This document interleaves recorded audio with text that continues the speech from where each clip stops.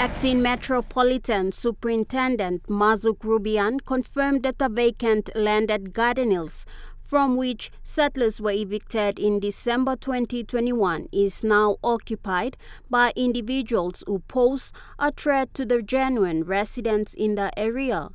Superintendent Rubian stated makeshift structures have been erected on the land and people are moving in large numbers to settle there. Rubian stated since the court identified the landowners who assisted in evicting the settlers, it is now the responsibility of the landowners to ensure that illegal settlers do not return. They must find ways to develop the land or prevent further settlement. The eviction of Garden Hill settlement had previously reduced law and order issues in Boroko, Waigani Central and surrounding communities.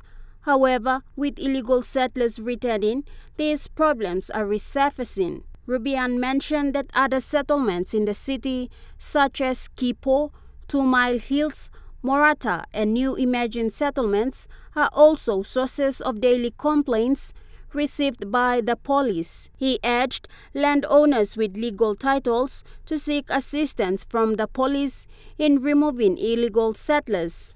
Rubian expressed gratitude to his officers who responded to a report at Garden Hills where settlers vending on the roadside became intoxicated and disrupted the genuine residents by starting a fight. He urged the landowners to come forward to discuss the best approach to removing the settlers, stating if urgent actions are not taken, the numbers will grow, leading to more problems in the future.